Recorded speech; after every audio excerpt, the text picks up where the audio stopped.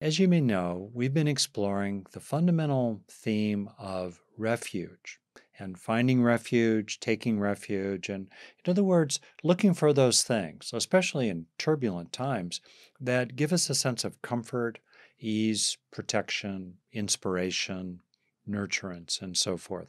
What are those refuges? In the Buddhist tradition, three refuges in particular are identified. Which could be understood as the teacher, the teachings, and the community of the taught. And we could also maybe kind of loosely relate those three Buddhist refuges to what I think of neurobiologically as the fundamental refuges of inner peace, inner contentment, and inner love. So we've been exploring these, and as for its own value, and as a frame in which I can offer some very fundamental Buddhist ideas and methods for you to see what has value for you. So tonight, I'd like to talk about what I've said is and what I believe to be the Buddha's fundamental insight as an individual who practiced himself, who did not claim any divine inspiration or any supernatural powers. Through his own practices, he came to find what he called that highest happiness, which is peace, and the end of suffering. So, what did he realize? What was his core realization? And what did he offer to other people ever since?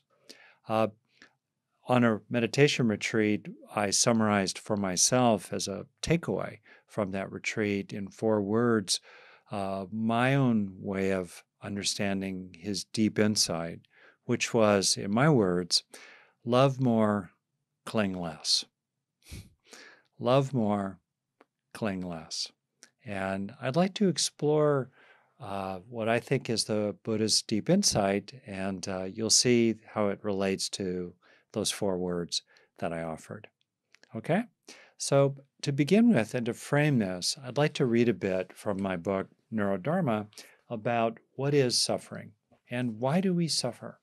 Uh, as the Buddha said at one point, as best we know what he said, I just teach one thing: suffering and its end. That was his central preoccupation, including subtleties of suffering. So, do we suffer? Why do we suffer? And what can we do about it? So, I want to create a bit of a frame. And in my frame, I'm going to kind of bang on and challenge some widely held sort of Buddhist-y dogmas and really unpack them to get at what I think is most relevant here. I'll just read through the section in my book, starts on page 99, the section titled, Is Life Suffering?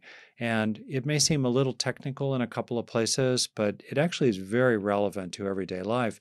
And it's really about becoming aware of our own experience in a very detailed and granular way. So here we go. And I ask you to bear with me as I read these essentially 6 pages. So, is life suffering? A central Buddhist teaching is generally translated as all conditioned things are suffering.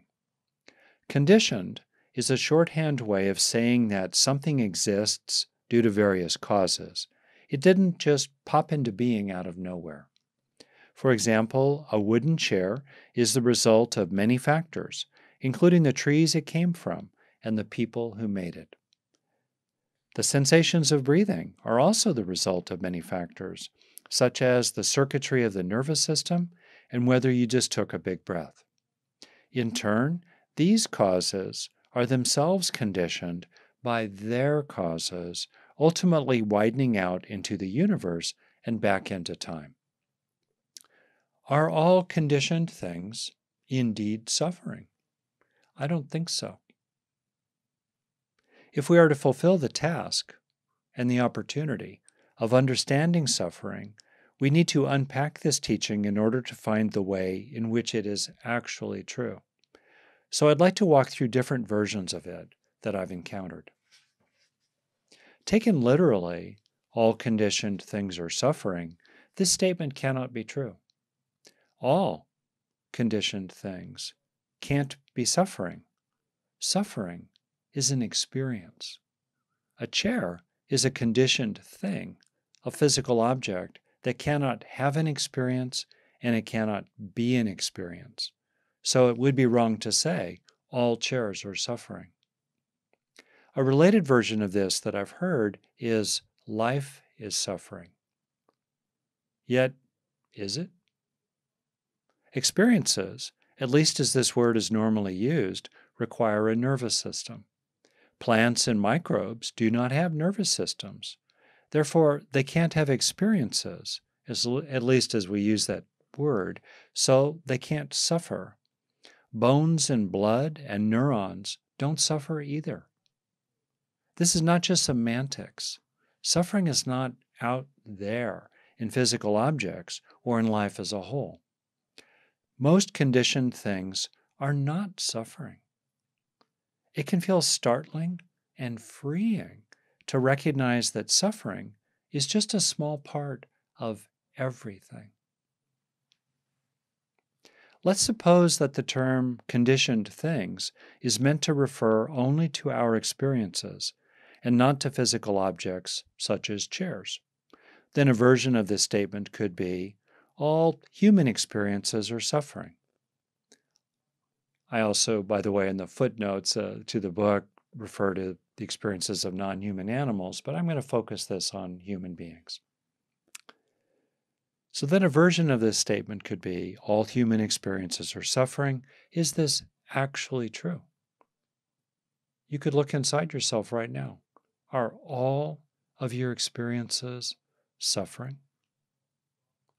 There are times, certainly, when the mind is filled with physical pain, grief, fear, outrage, depression, or other overwhelming kinds of suffering. I've had those times myself, and then it feels like suffering is all there is. There are also countless people who each day must bear pain, illness, loss, disability, poverty, hunger, or injustice.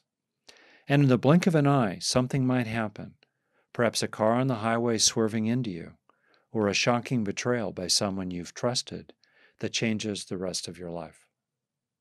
Suffering is certainly around us, and often, if not always, inside us. Compassion calls us to do what we can about it. And still, are all of our experiences suffering?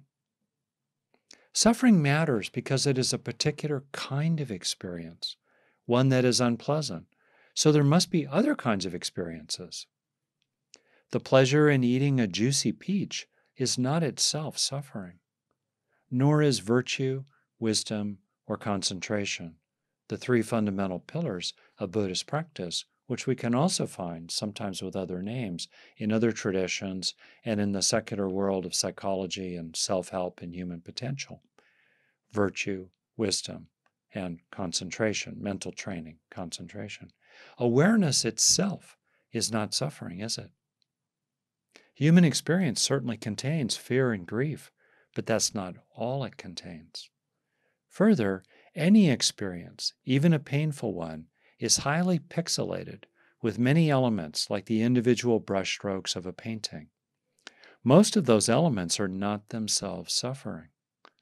The redness of red, the knowledge that a ball is round, none of these is itself suffering. This can get really intense, can't it, when we look closely into our own experience and challenge, maybe, some dogmas that we've heard along the way.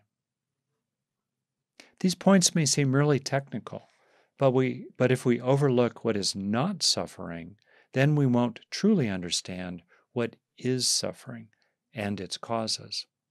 And we will miss out on experiences and resources that we could use both for increasing health and well-being and for reducing suffering, actual suffering.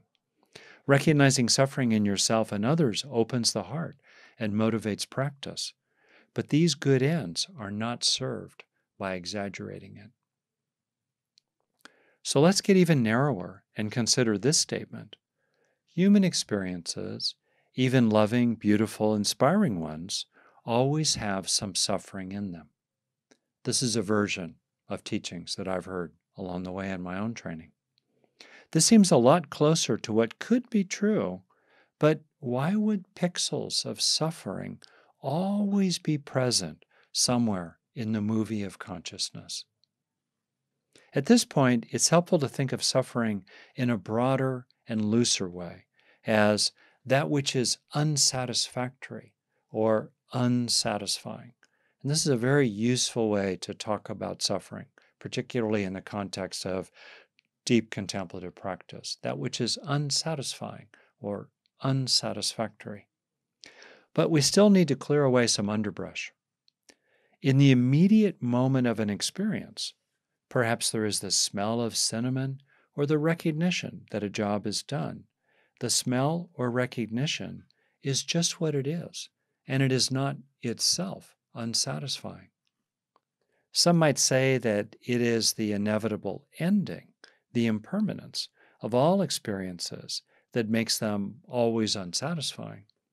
But impermanence alone cannot be the problem, since some kinds of impermanence are welcomed, such as the impermanence of pain makes room for pleasure.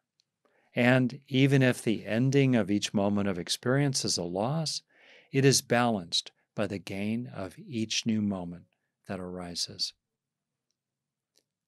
This is the important point. Yes, because all experiences are impermanent, they cannot be permanently, continuously satisfying. But this becomes a problem only when we try to hold on to them. Bingo. The suffering, stress, or dissatisfaction is not inherent in experience itself or in its impermanence. It's not inherent. It is inherent only in the holding on to experiences. It's good to slow down and really appreciate the implications of this. We must still face the inescapable physical and emotional pains of life and the inescapable transience of all experiences, even the ones we like best. But we need not suffer these facts as long as we can practice letting go instead of holding on. This is central. This speaks to our suffering and, as the Buddha taught, the end of suffering. So as I write here, how could we do this? We just have about one page to go. Two kinds of holding. There are two kinds of holding. First, we tend to hold on to what the Buddha called the four objects of attachment. And you might use the Buddha's typology as a way to reflect upon your own experience and what gets you into trouble when you hold on to things, and what feels better when you loosen your grip and relax and let go. First, we hold on to pleasures, which, if you reverse the valence of this, can include the resisting of or the holding on to the pushing away of that which is unpleasant, that which is painful. First. Second, we hold on to views, opinions, beliefs, expectations, being right. I know about that one. We also hold on to what is translated traditionally as rites and rituals. You could think of the Buddha's critique of the empty rituals of his time and the priest class who performed them. More modernly, if that's an adverb, we could say rules and routines. We hold on to our rules, our procedures, the ways we do things. The sock drawer has to be organized in a particular kind of way. Every day we walk the dog at a certain time. We can get kind of attached to that. We hold on to that. Someone brought up narratives. Narratives would be a kind of view, right, that we hold on to, our stories about ourselves and other people, the meanings we give them. That's an example of views, broadly defined. And then last, and not least of all, we hold on to the sense of self. We hold on to identifying with things and possessing things and kind of defending and glamorizing the self. So these are four gross forms of holding on. For example, I know what it's like to want some ice cream, but then find that the container is empty. So I'm walking through the 4 categories here. You might think of your own examples. I know what it's like to want some pleasure in the ice cream, but then find that the container is empty. Whoa. I know what it's like to have a strong opinion that no one should ever take the last bit of ice cream without seeing if I want some too. They don't know how to do things. Also, I know what it's like to want a new rule about this in my home. Now we have a new routine, a new rule.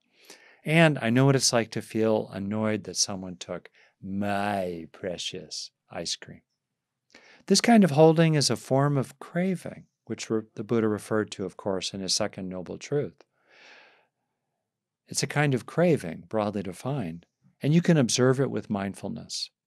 Like everything else in awareness, craving increases and decreases, ebbs and flows. With practice, you can get more comfortable with letting go instead of holding on, which is a theme throughout this book and throughout our work with each other in this meditation gathering and in your own personal practice, if you like. You can get more comfortable with letting go instead of holding on. Also, as we can see, and we'll be exploring this, especially when I get to the refuge of the Buddha's teachings and the psychobiological, neuropsychological refuge of contentment, fullness. You can feel already full, already at ease, and therefore less driven to hold on to any moment at all. In other words, as we feel increasingly filled up already, as we rest increasingly in a sense of enoughness of safety, satisfaction, and connection, there's less and less fuel for the holding on and the drivenness of craving that the Buddha talked about. That's a beautiful thing, to gradually internalize experiences of needs met enough already, so there's less and less internalized basis for craving at all.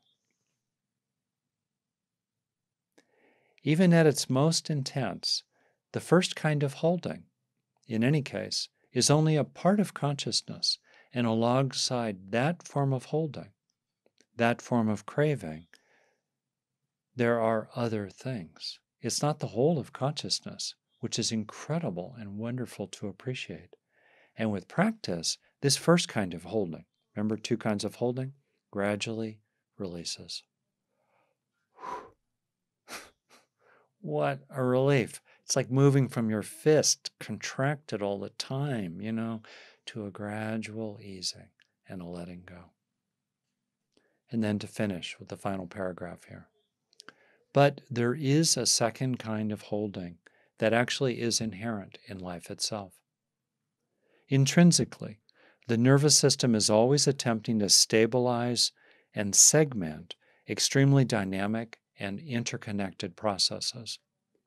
To serve the life of the body it inhabits, the nervous system keeps trying to hold on to the patterns of activation that underlie each moment of experience, even as they keep dispersing and morphing into something else inside the nervous system. When your mind is quiet and steady, you can really see this subtle form of holding, essentializing, thingifying, dynamic and turbulent processes. This second kind of holding that's innate in life and life with the nervous system. This second kind of holding produces an ongoing subtle tension, trying to hold on to experiences that are disappearing through our fingers, even as we try continually to grasp them, to make sense of them, to manage them. The second kind of holding produces an ongoing subtle tension that is, indeed, a form of suffering. It remains, even when your mind is really quiet, meditatively. It's still there. This tension is not the only thing we experience, but it is a part of everything we experience. In this particular sense, in this narrow and particular sense, suffering is indeed an inherent feature of our lives. While we cannot remove this tension, since it is grounded in our biology, we can understand it, which brings a sense of clarity and calm. Oh, that's why, subtly, in the back of my mind, there is this contraction somehow, this holding, this uneasiness, even when I'm at my most peaceful. Oh, when you understand it, like I said, it brings clarity and calm. It's not personal. It's not you. What a relief. Additionally, if we can accept this property of the nervous system and not resist it, then we don't add suffering to suffering. It's just what's there. This kind of holding is just what brains do. In this life, there is always some tension somewhere, but amidst and around it can be so many other things, such as an open heart, the undisturbed spaciousness of awareness, and thankfulness for the good that is real.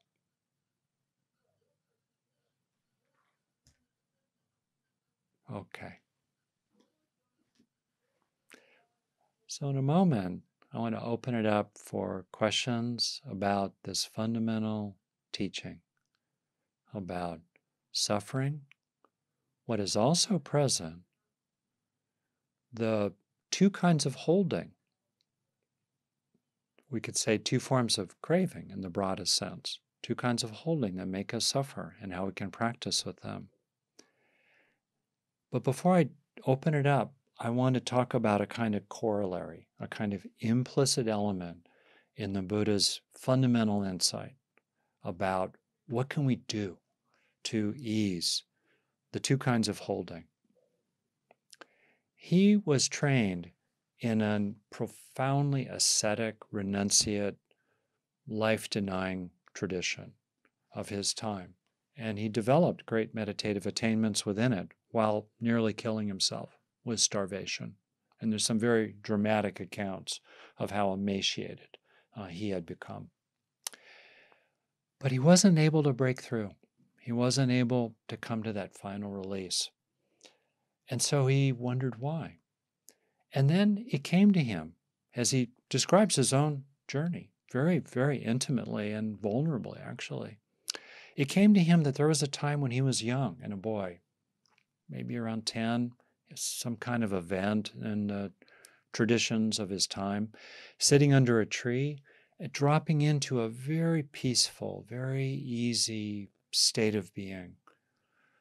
Peaceful, contented, happy. And he asked himself, is this experience, was that experience bad for me? And he concluded, no, it wasn't bad for me. And in fact, he asked himself, could experiences like that actually be helpful in my practice? And he thought, yes, they could be. Is there anything wrong with them? No. Do I need to push them away? No. And on the basis of that, he allowed himself to receive, as the folklore has it, a gift of rice and milk from a passing young woman nearby. And he took that sustenance. He allowed himself to receive a wholesome pleasure, a wholesome form of nurturance in support of his passion for awakening.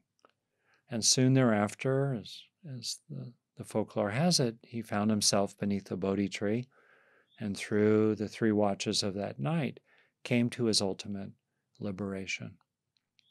And so he then taught the middle way, that on the one hand, we can give up the drivenness and holding on of the first kind of craving, the first kind of holding on, through wisdom and practice and development. We can let go of that, while on the other hand, this is the middle way, while on the other hand, not turning away from, as he put it, the happiness visible in this present life, the wholesome joys, the wholesome gladness in recognizing your own goodness, which he recommended. The wholesome pleasures of love and family and a sense of accomplishment and gratitude and doing what we can to help others with compassion. Part of our wholesome aspirations is to do what we can for others. We can stay in touch with those wholesome aspirations, those wholesome desires. We can find pleasure in a meal with friends and walking the dog and laughing at a cat video on YouTube. It's okay. It's okay. In fact, he can serve our practice and fuel us, and we can take refuge in these wholesome, ordinary, beneficial experiences of everyday life. We can take refuge in them and use them to protect us and inspire us and nourish us and nurture us in our journey of practice. It's okay. It's okay. And before I now turn it to you, and your questions may be coming in the chat and comments, which I'll speak to. It's a very succinct and concise way for me to respond to people. Also, I'll try to get at least one person's voice into the room and ask you to speak succinctly about what I've talked about tonight. I want to just speak to the last form, the second form of holding, and the cessation, too, of that kind of holding, which is addressed in the third noble truth and translated in Pali as nirodha, cessation. In the meditative trainings that are laid out in Buddhist practice, and we can find analogs to this in other traditions around the world, including in secular mindfulness today, people move through classically what's called right concentration, wise concentration. It's one of the 8 elements of the Eightfold Path. And in that process, the mind becomes progressively quieter and quieter and quieter, and conditioned, ordinary experiences gradually cease until there's the final cessation of all conditioned experiences in this description. I have not myself had that state of being. I've known numerous people who have, sane, grounded, effective. Some of them are business consultants, real people. Some of them are lawyers, real people who've really trained in this way. It's available to us. It's laid out in the Buddhist path. And I think that is where people report truly a cessation of ordinary forms of consciousness. And then in a coming back from that cessation experience, they can witness the gradual reconstruction of ordinary forms of consciousness and ordinary forms of holding. So there is actually in the Buddhist path a way to release both kinds of holding. The first gross kind, in which we can be attached to, getting pleasures and avoiding pains, or second, attached to our views, or third, attached to rules and routines, rites and rituals, or fourth, attached even to the sense of self. We can release that grosser form of holding and craving and then release the suffering it causes. And we can also, in deep, profound, pretty unusual, but still attainable forms of meditative practice, we can even release that second form of holding as well. And completely let go of any and all suffering in that cessation. Okay. Pretty good stuff, huh? Pretty deep. We can relate to it initially, intellectually, conceptually, that's okay.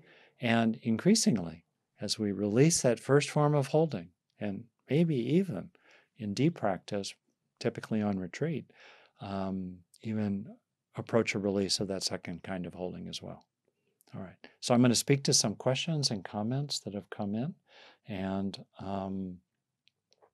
take it from here. All right. And by the way, I want to appreciate you for staying with it while we're getting into pretty central, fundamental stuff. Okay, so a question came in from Anushka I want to speak to. Can I speak to the clinging, the holding, here we go, to the sense of self and clinging? Big topic. I'll explore it more later on. Think about the ways in which we get possessive, like mine. There's a lot of sense of self in that.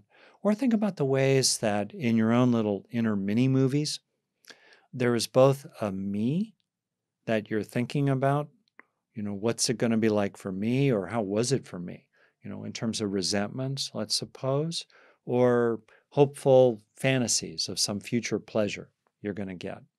And just notice the sense of self in that. Now, here's a key point. We have experiences continually, right? We hear things, we see things, we think things. In the streaming of consciousness, think of the eddies in that stream, the ripples moving through it, or the flotsam and jetsam moving through the streaming of consciousness.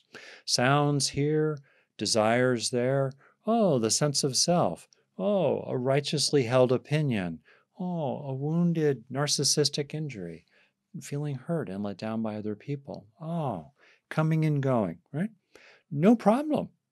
The only problem is when we hold on. It's when we hop on board. And there's a very interesting and very important form of practice that I think is enormously wholesome, in which, as very social beings, we deliberately can internalize healthy social supplies, genuine experiences of feeling seen, included, appreciated, liked, and loved. Take those in. And so gradually, interestingly, as we internalize the sense of being cared about as a person, the sense of self can increasingly ease. That's a deep form of practice. And what's useful about this, I think, is not get into abstract, even theological discussions of the self, the soul, whatnot,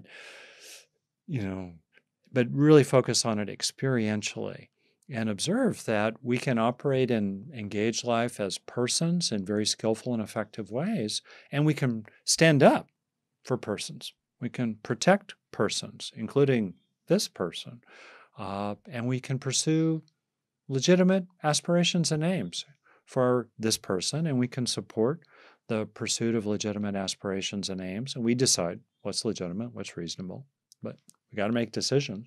There's no way around that. For other people, we could do all those things without, while holding our sense of self lightly and being very careful about privileging those particular old boots and twigs and leaves floating along in the stream of consciousness. You think about all the contents of consciousness. Which ones do we tend to most privilege? It's typically the ones that have to do or that refer to me or I or mine. Okay. Another question or comment? Let's see here. Good. I love how you're engaged with this. This is good. Okay, let's see here. Okay. From Tim, how do we have a healthy amount of pride and accomplishment if we've been conditioned that pride is unwholesome? Very important. So, my approach to this a lot is to think of what I call the friend test. So, if we had a friend or a child, or let's suppose we're working with people in a helping way as an educator, a therapist, a coach, a mindfulness teacher, and we see something that we appreciate about another person. We would maybe communicate that with them, and we would wish for them that they can take in our authentic, not manipulative, genuine appreciation of them and respect for them, and take in that sense of being able to appreciate and respect themselves, much like they would appreciate and respect another person. So if it's okay to appreciate and respect another person, to value another person, well, it should be okay for us. Otherwise, it's a double standard. The golden rule is a two-way street. We should do unto ourselves the good which we do unto others. And if we would wish for the other person to take in our respect for them, our appreciation of them, if we would say to another person, hey, you got that thing done, it's okay to recognize that you accomplished that, and you accomplished that with virtue and tenacity and endurance and with some of the talents that you have. And obviously privilege and advantage of different kinds are in the mix too. And also there are your own virtues that you can appreciate, right? We would wish for them to take it in. We'd think, it's actually deserved for you to feel good about yourself here.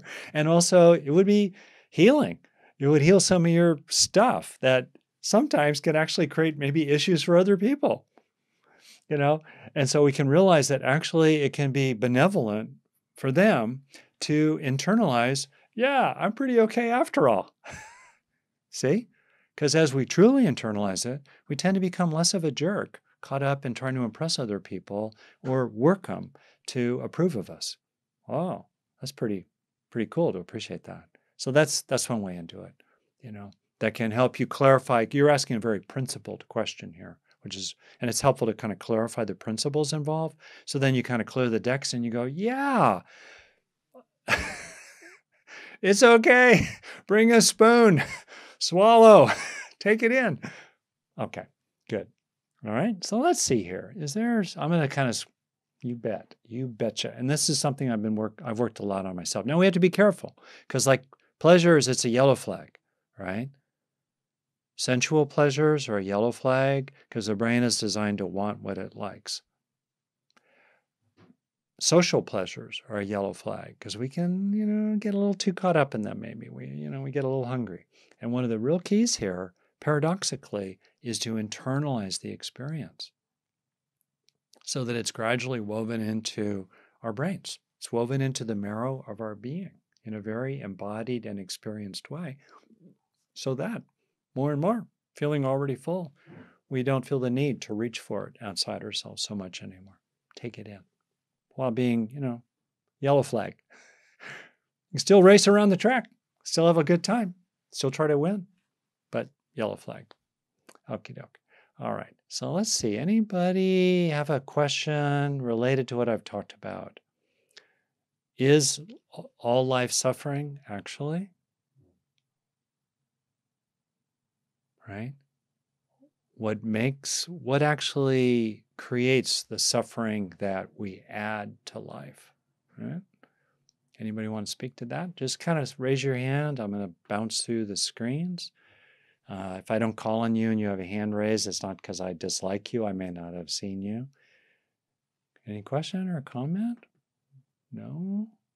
Nobody? Okie doke. All right. Okay, I see Pamela. Great. Thank you, Pamela. So I'm unmuting you. Yes.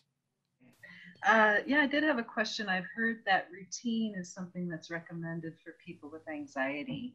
And yet, that's one of the things that you mentioned in the objects of attachment. So I was just wondering your thoughts on that. That's a wonderful question, Pamela, in part because it illustrates a broader point. Um, in that, so just about anxiety, I have myself I have a tendency toward, of the temperaments. We all have a temperament. I tilt a little anxious rather than melancholy or irritable. I tilt a little that way. And so it is said that action binds anxiety. So having a routine, knowing what your plan is, knowing how you see things, having things in their place so that you don't have to keep thinking about where is that or have I done that. That's useful. It's useful. And it's a bit of a yellow flag because if, like me, you have, I'm going to joke here, at least one of the 10 genes for OCD, obsessive compulsive disorder, you can get a little too into it, right? And so it's like I was saying earlier, it can be like a yellow flag. And it speaks to the larger point, which the Buddha offered as sort of in his metaphor of the raft, key metaphor, that as we approach a river of suffering, we construct a vehicle to help ourselves. And we use it as a means to an end. But once it accomplishes its purpose, we don't keep holding on to it. We don't keep carrying it around as we walk around the other side of the river. And so, in that way, it's important to keep asking ourselves, what's our relationship to our skillful means? Are we able to hold them lightly with wisdom? My kind of 3 criteria are, and we practice with these 3 criteria. It's not like it's a sin to violate them. These are trainings. One, are the ends wholesome? And we decide, is it beneficial for ourselves and probably maybe for others too, but, do we go, okay, that's an okay thing to pursue. It's okay to have certain routines. It's okay to just prefer that your sock drawer is orderly, just, for all kinds of reasons. Fine. Second, is it pursued with wholesome means? Like, for example, we can want to organize our drawers, but if we get all neurotic about it, if we get all driven about it, if we start yelling at people who dare to disturb our perfect sock drawer, that's not skillful means. So wholesome ends with wholesome means, while being fundamentally at peace with whatever happens. Now, we may not like it. We may have a very heavy heart, understandably. We may be honestly outraged at injustice for ourselves and maybe and especially other people, while in the core of our being, there's an unshakable, deep, deep, deep serenity and stillness inside. Now, with practice, it can take practice to find that. But these are the three. So it would be like, okay, it's appropriate to organize my drawer and have routines, and I'm going to go about it with minimal neuroticism, and I'll dial it back if it gets a little too intense, all right?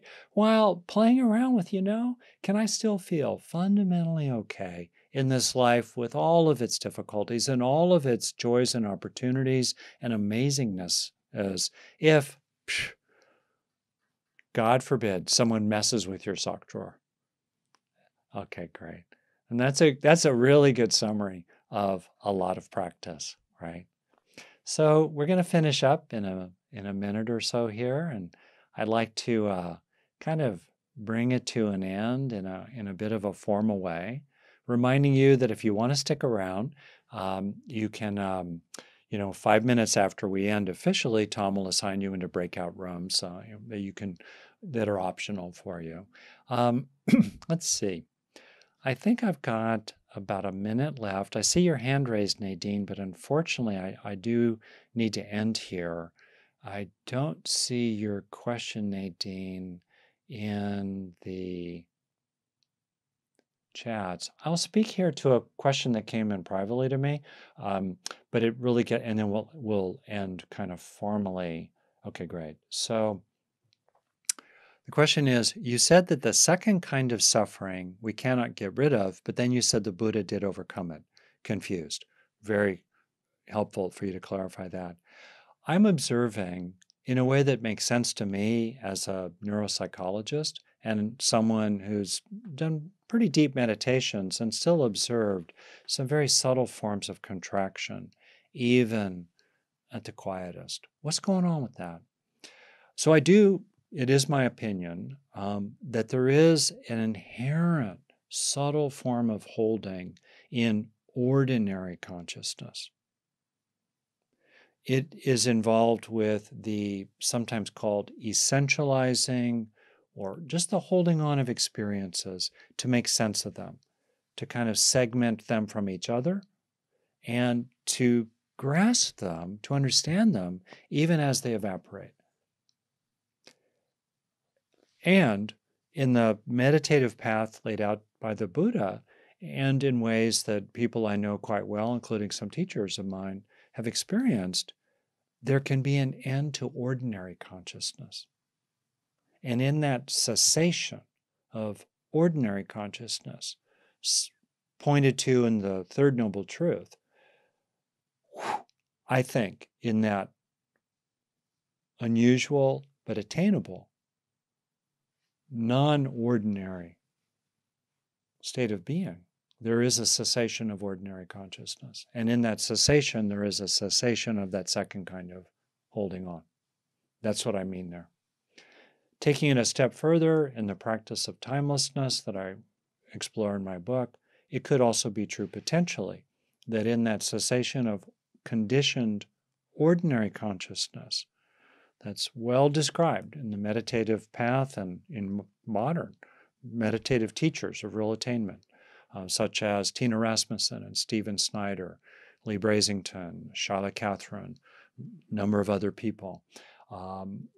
And I'm speaking of those in the Buddhist tradition, and you can find analogs in other traditions. It could well be, I think, and some people really teach this, that in that cessation of ordinary conditioned consciousness, there is an opening into transcendental, unconditionality that is meaningfully distinct from ordinary natural processes within the Big Bang universe.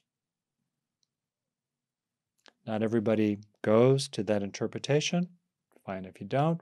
I'm not trying to persuade you, but I'm trying to name an additional way to understand that. And as we finish here, letting it sink in, bringing it down to experience. What's it like to be you?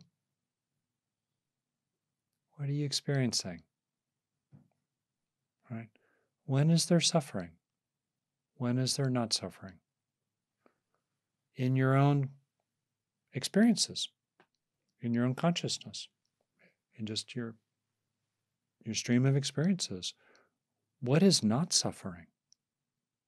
Oh, why is it not suffering? Oh. And how can you increasingly let go? As Ajahn Chah taught in the quotation that I sent out with the information about this meditation, if you let go a little, you'll have a little peace, he taught. If you let go a lot, you'll have a lot of peace. If you let go completely, you will be completely peaceful. So let's sit with this for a minute, and then I'll ring the bell. We'll end formally, and those that remain will be moved into the breakout rooms. Let's just sit together for a minute.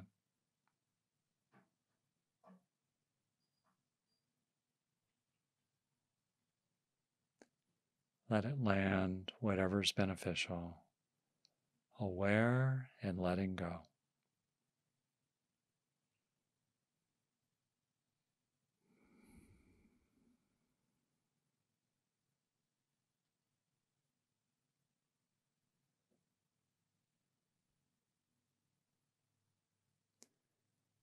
And next week, I'll emphasize how to pursue wholesome ends with wholesome means while being at peace with whatever happens. I'm going to focus on that in particular. I look forward to seeing you then.